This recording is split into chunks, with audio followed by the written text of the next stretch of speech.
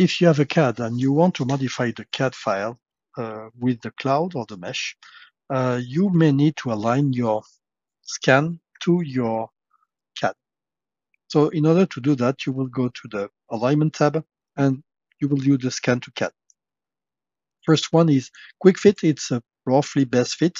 Just need to define the CAD for the destination and then run the best fit alignment just afterwards and apply.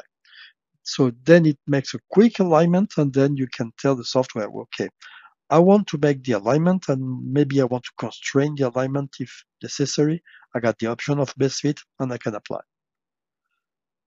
I did that on the whole CAD. You can also make that on specific features of the CAD.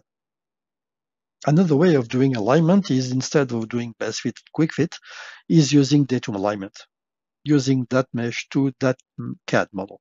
But before doing that, I need to extract the regions from that model. So I will go to regions and auto segment with the default 30 in sensitivity.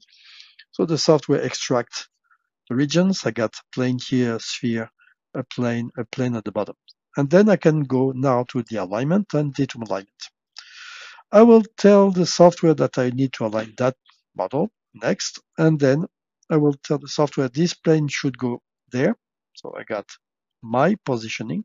Then that plane should be here.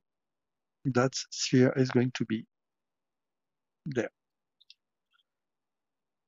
And okay, and the part is aligned.